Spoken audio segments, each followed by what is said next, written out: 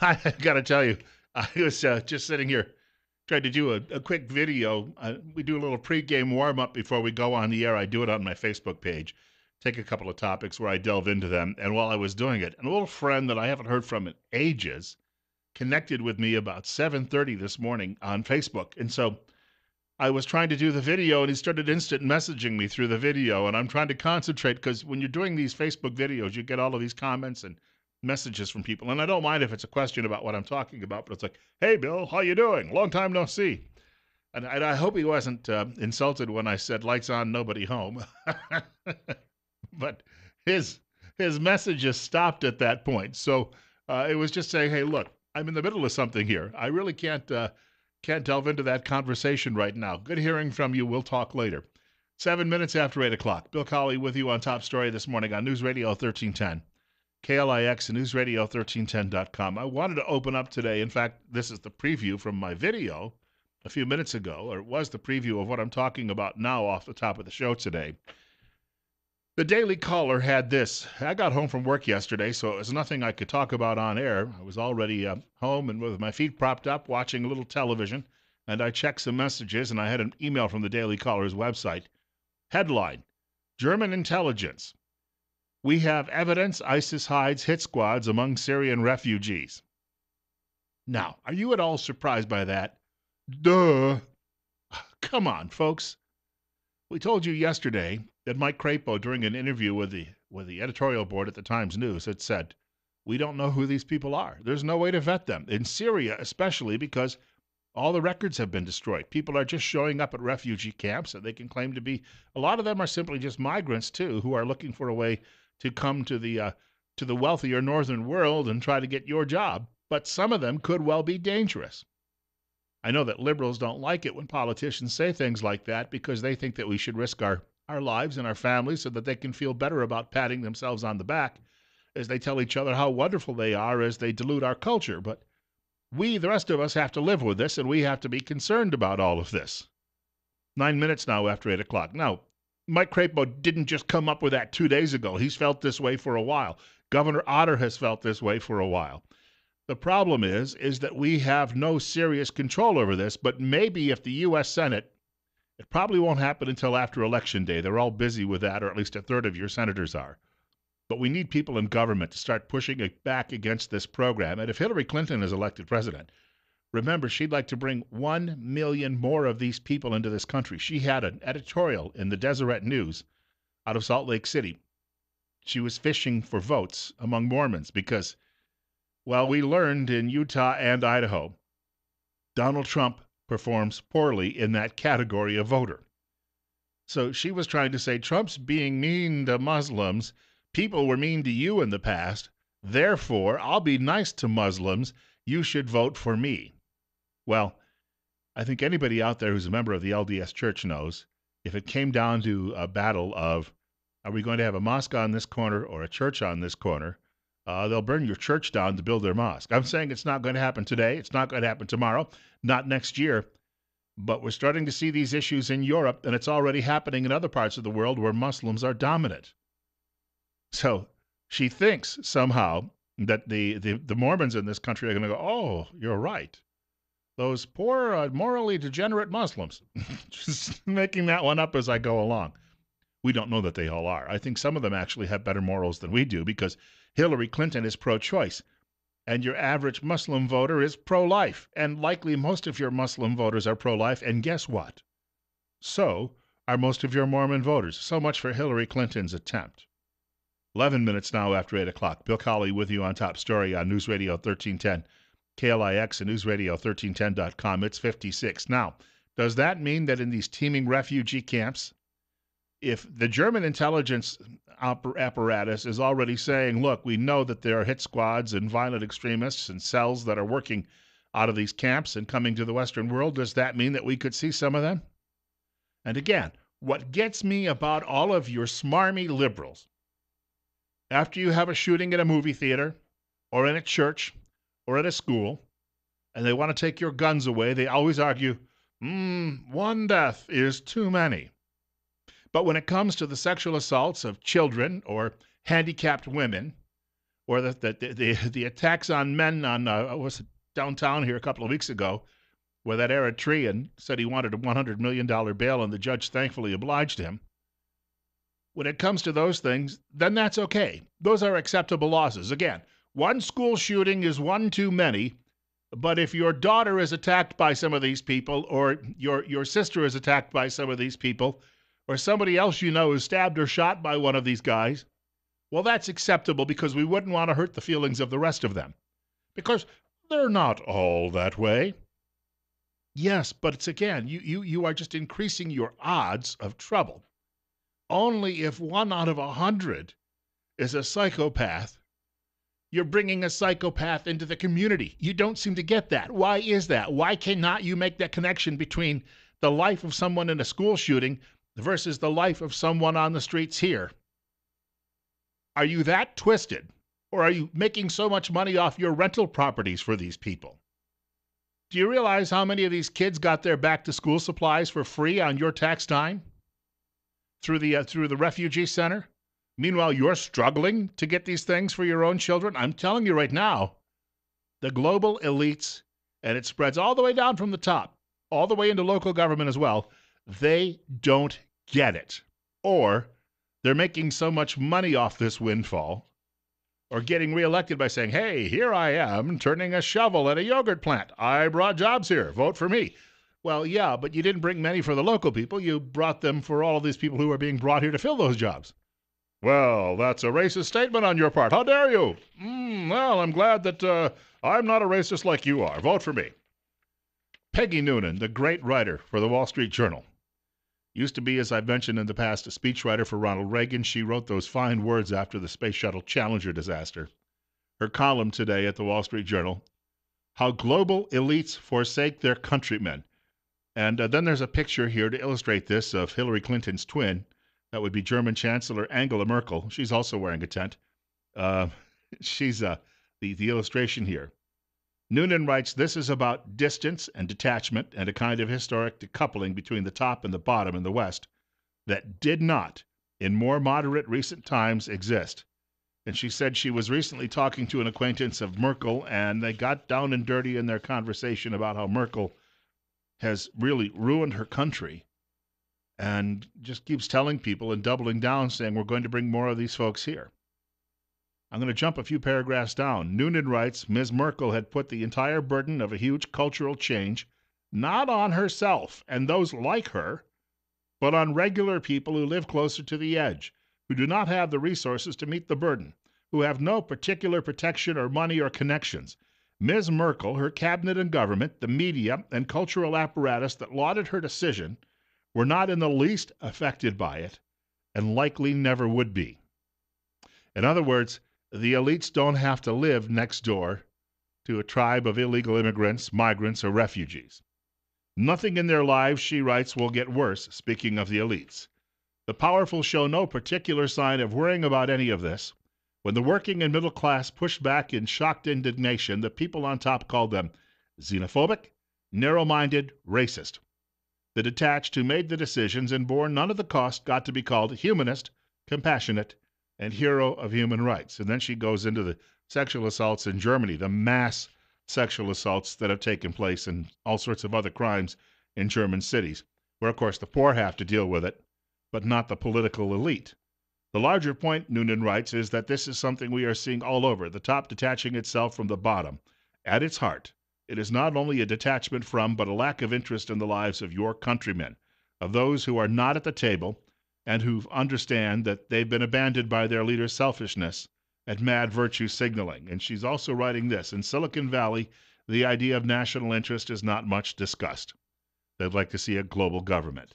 In Hollywood, the wealthy protect their own children from cultural decay, from the sick images they create for all the screens, but they don't mind if people in the inner cities see all of this. This week, the Daily Caller's Peter Hasson, she writes, reported that recent Syrian refugees being resettled in Virginia were sent to the state's poorest communities, hours away from the wealthy suburbs outside of Washington, D.C.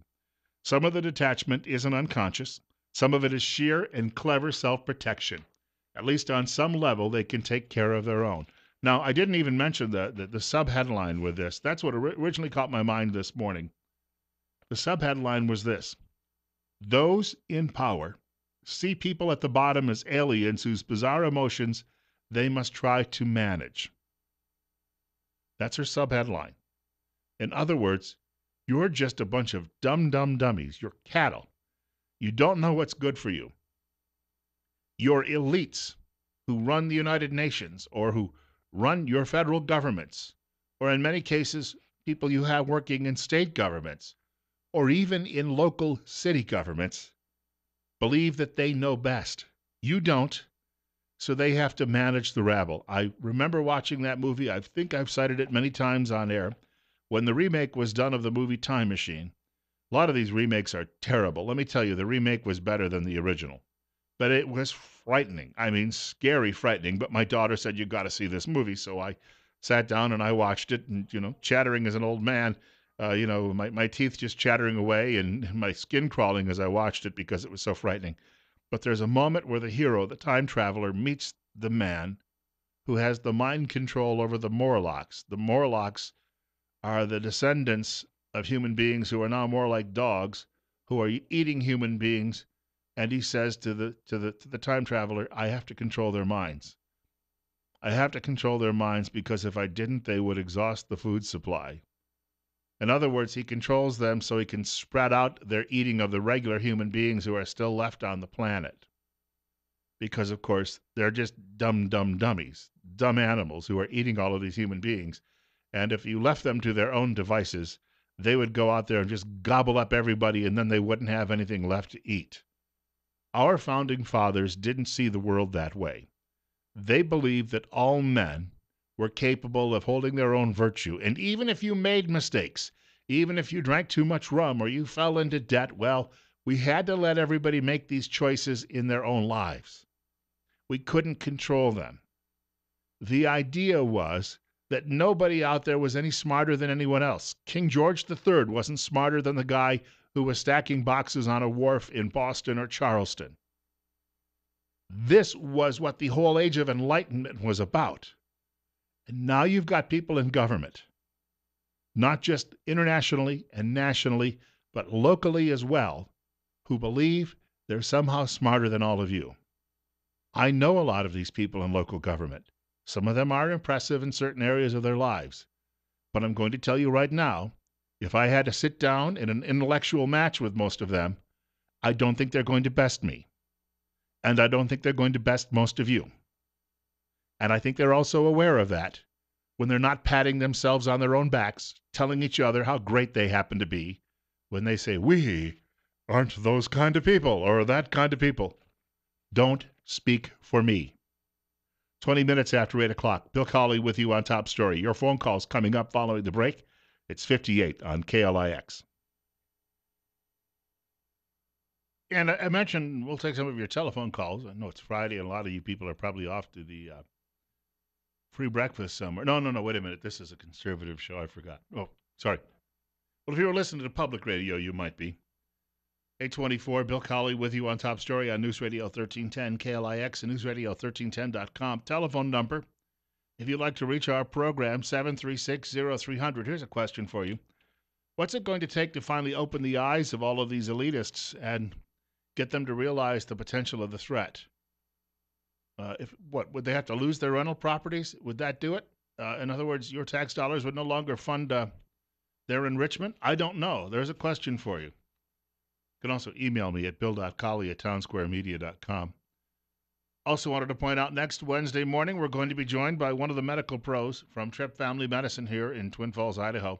We do it every Wednesday morning between 8:30 and 9 o'clock. Do want to point out the Dr. Tripp's office is still looking for new patients, and they can often see you on the very same day. Generally, we'll see you on the very same day if you've got a medical issue. We want to point out the office is located on Fillmore Street on the north side, directly across from the main post office in Twin Falls. Caller joins us at 8:25. Caller, you're up on the air with Bill Colley on Top Story. Yeah, good morning, Bill. Well, Islam's battle cry has been death to American Israel. And, of course, the whole deal is that the fundamentalists, they're not extremists, the fundamentalists that follow the Quran are commanded in over 100 verses to kill infidels and those that will not convert to Islam. And it's right in the Quran. And folks, we better be starting to do what Bill is saying here. We got to wake up. But there was a book called Tragedy and Hope by Carol Quigley.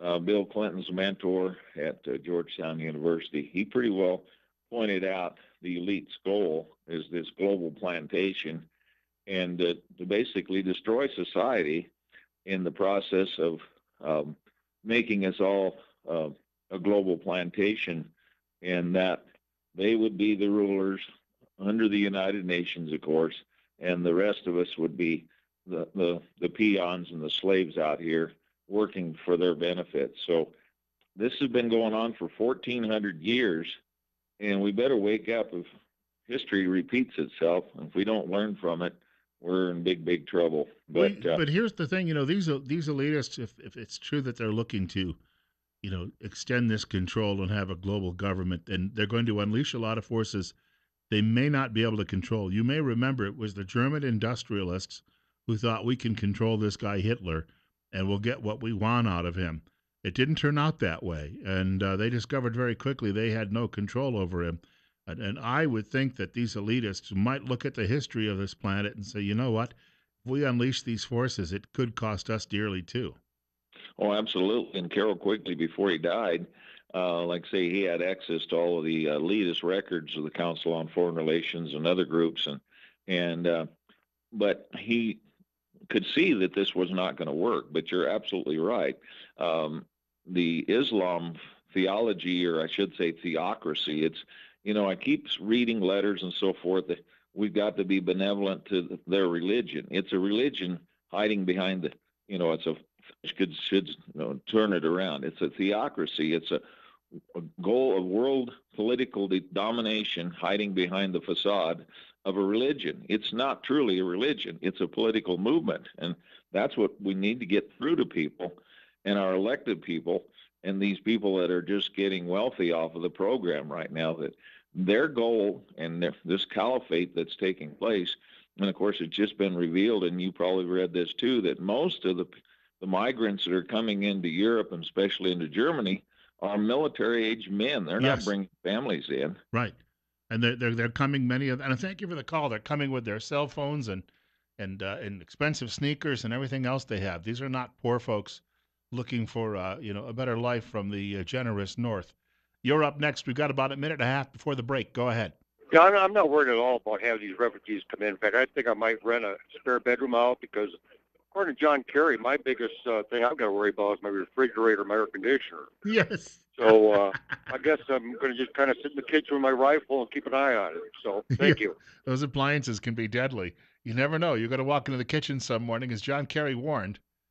Your air conditioner is also violent, too. But if you walk into the kitchen someday, you may end up walking past that refrigerator and it may fall on you because it's been plotting against you for a long time. And the air conditioner, you're outside working around that unit, you never know. It could rise up and slew you right on the spot. Is that slay you, I guess. Slew would be different. You were talking tense, past tense, and the like. Coming up on 8:29, almost 8:30. Bill Colley with you on Top Story this morning on News Radio 1310. John Kerry, yes. As I was telling my wife the other day while we were abusing our servants after they burned the Beans Almondine, that there are far worse things around the world than Muslims who say they'd like to kill all of us.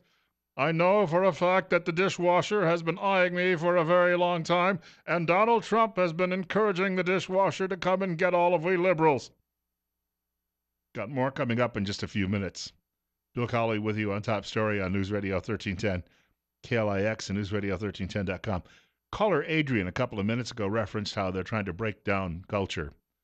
Boy, do I have a clipping here that you got to hear. It's from my old coworker, Matt Walsh, who now writes for The Blaze. Details on that coming up. Many years ago, I guess it's not too many years ago, it probably would be 4 or 5 years ago, I worked with a very bright young man. He was only about 24, 25 years old at the time. I was the host of an afternoon drive radio program, and I would wrap up after my show, and he was on the air for the 3 hours after me. I didn't get to know him really well. His name was Matt Walsh because Matt would come in and do his show prep and everything else while I was on the air. But, we'd get to pass in the studio for a couple of minutes and share some thoughts. And we had a lot of similarities. I was the reformed libertarian. He was more libertarian at the time than I am. But he's not one of these, dope smoking libertarians because he's a very strict, very traditional Roman Catholic. And he doesn't get involved with those things. I've said it before that once the Libertarian is a party, that's the capital L Libertarians, once they became just nothing but the dope smoking party, a lot of us abandoned them. But Matt has since started a family and raising a large family, and he was a super, super guy on the air, and he was fearless, absolutely fearless. Unfortunately, we had an advertiser who was in collusion with a lot of your local Democrat Party politicians, and we had a large homosexual community where we were working, and a lot of them were very liberal, and they didn't like Matt's overt conservative Catholicism on the air. And I never knew this. He ended up leaving the radio station, and then shortly thereafter, I heard he found a job working in radio in Louisville. And then within a couple of years, he was working for Glenn Beck's The Blaze, and now Matt is one of the best-known conservative columnists in all of America. Why do I cite all of this? I think about a year ago, I was talking to our former program director, and he fessed up and admitted that Matt had been fired because the liberal advertiser and other liberals in the community had pressured the company to get rid of Matt. Now, if it had just been liberals, it would have been, ignored, but it was a liberal advertiser as well, and the company folded on the spot and decided to dump Matt overboard. Matt has a post today at the Blaze. If all love is equal, this incestuous mother and son couple should be celebrated. And he says, another dispatch from Sodom, the Daily Mail reports on the controversial romance of a New Mexico couple who reconnected after many years apart and fell instantly in love upon meeting again. It would be like something right out of a fairy tale if not for the fact that the two lovebirds are related. Not just related, but mother and son. I'm going to jump ahead. I've printed the whole thing out, but I wanted to get to a couple of points he was making here that I think we should hear, because he mentions this all started with same-sex couples. First it was the homosexuals saying we need to have same rights as everybody else, which they did, but we could have changed the name marriage to blue, and then they all would have wanted to be blue. Then we could have changed the name of blue to horse feathers, and then they all would have wanted to be horse feathers. You know how that goes. But he's saying that opened the door to all of these other strange relationships. If you accept the progressive premise, he writes in the former case, you cannot suddenly abandon it in the latter. It makes no sense. You are being intellectually dishonest, and you know it. Of course, he says, these are not the only rationales offered for gay marriage. There are others, and then he lists these. 1. I was born this way. 2. I can't choose who I love. 3. It's 2016. 4. I have a right to be happy. 5. I should have the same right as people who do not share my proclivity. 6. This kind of sexuality exists in the animal kingdom. 7. Don't be narrow-minded. 8. Stop judging. 9. Stop imposing your religious beliefs on me. And so on. Under each argument, right down the line without exception, he says this woman Monica and her son Caleb qualify, as do folks in the bestiality and pedophile and polygamous communities. A slippery slope, he writes? No, there is no slope. It's a straight plunge into the abyss. Traditional marriage, he writes, was a separate and distinct thing and could be justified using arguments that don't apply to anything but itself. It existed on hard ground and was built on a solid foundation with walls and a roof and everything else. Once you tear all of that down and dig out the ground from underneath it, the descent into utter madness and depravity is inevitable, he writes, sudden and unstoppable. Progressives spent decades calling the slippery slope argument against gay marriage a fallacy, so they are now reluctant to admit that everything conservatives said in that regard was plainly true and will soon come to fruition. Get a chance, check that out at the Blaze. His name is Matt Walsh, and I think you'll enjoy the read.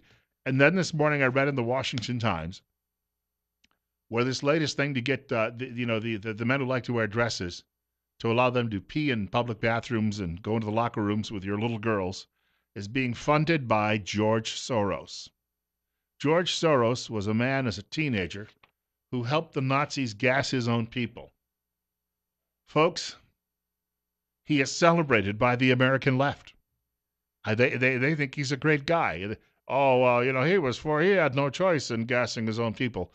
That's his story. Have you ever investigated it? No, we don't investigate the claims of our fellow travelers, only those Republicans we don't like. We've got to take a short break. Look, I'll take your phone calls on any topic this morning. It's Friday, and I think we can open it up. But I do have to get to the break coming up. I don't have any control over that, but please feel free to chime in following it. We have some great sponsors who bring you some great messages every morning right here on News Radio 1310, KLIX and newsradio1310.com. Got a new one joining me next Friday. If I get a chance, I'll give you a preview of that a little later in the show. Because on Fridays, we're going to start dedicating a portion of the program to the Second Amendment, to firearms, to training, and the like. And I think that it's going to be something that is, well, at least in the eyes of this audience, an important segment that we do every week. Details on that coming up at least sometime in the next few days. Right now, it's 58 at KLIX, 20 minutes from 9 o'clock.